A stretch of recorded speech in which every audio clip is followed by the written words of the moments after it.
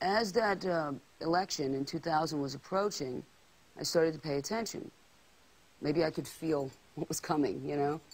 But anyway, I paid attention during that election, and of course, from 2000 to 2004, and everything that was going on with the war, and during this time, doing USO things. As soon as 9/11 happened, my partner, Kenny Laguna, who was my producer, we went over to Afghanistan and played in Pakistan and Uzbekistan on a trip. And this was late 2001 into early 2002, and we saw them moving a lot of troops and equipment.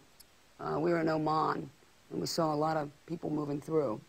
Going, wow, this is great. You guys are really, you know, sending all this to Afghanistan. No, we're going to Iraq. I said, what are you talking about?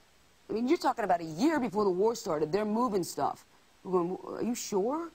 You're going to Iraq? Is he not going to Afghanistan? They go, no, there's no way they're moving this much stuff, people and equipment, and that they're not going to go, you know? So it was decided months after 9/11 that they're going. They just had to find a way to convince the Congress and the people that it was going to be okay.